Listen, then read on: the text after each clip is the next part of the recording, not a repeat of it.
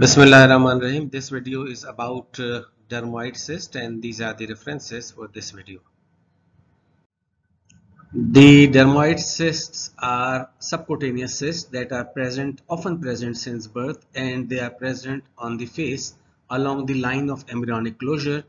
They are about 84% of these dermoid cysts are located in head and neck region. They arise from entrapment of ectodermal elements along the lines of embryonic closure, and they are true hematomas.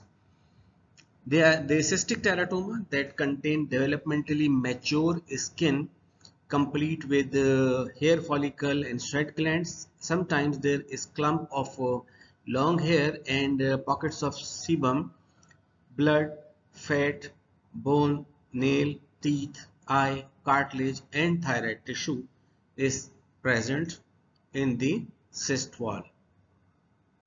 The dermoid cyst results from an abnormal alteration in fetal development, and it occurs due to abnormal sequestration and inclusion of the surface ectoderm along the line of skin fusion during embryonic development.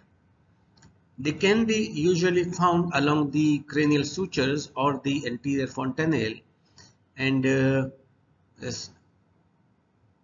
so if they are present in the along the cranial suture or in the head region especially, consultation with the neurosurgeon is essential.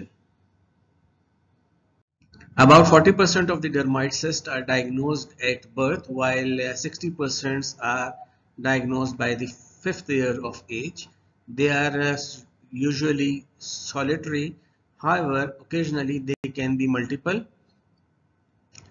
The lesion is a pale, flesh-colored, pearly, dome-shaped, firm, deep-seated subcutaneous nodule that is asymptomatic, non-pulsatile, and non-compressible. The pathognomic feature of dermoid cyst is the presence of hair that are protruding from a punctum.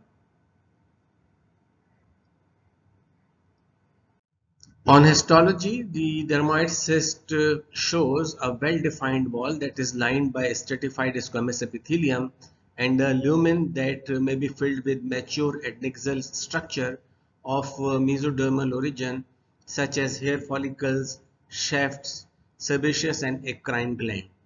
This picture is showing a dermoid cyst. This is a unilocular cyst within the dermis, which have got multiple pilosebaceous units that are connected to the cyst, and the dermis is mildly fibrotic, and the lining of the cyst is stratified squamous epithelium.